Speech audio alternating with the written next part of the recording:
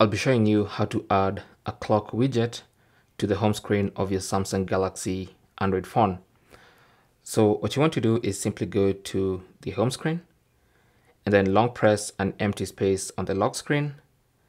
And once you see this, go ahead and tap on widgets. Now here you have different widgets you can choose from. Okay, you have a recommended section, you have smart suggestions, you have different apps that have widgets that you can add to your home screen. So what you want to do is select clock. So just go to the clock section and you can see the different clock widgets you can add to your home screen. So I'm just gonna go ahead and select this analog clock. You can choose whichever you want. I'll select that one and then I'll tap on add. Now that widget has been added to the home screen, and I can long press on it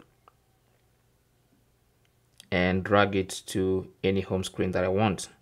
So let me place it there for instance, and you can see what that widget looks like. Okay, now I can edit the settings. I can long press again on it and then tap on settings, and I can change the appearance like that, the opacity,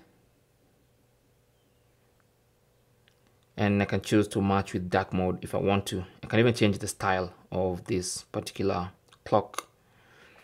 When I'm done, I'll tap on save, and that's it. You can now see there's a clock on the home screen of my Samsung Galaxy phone.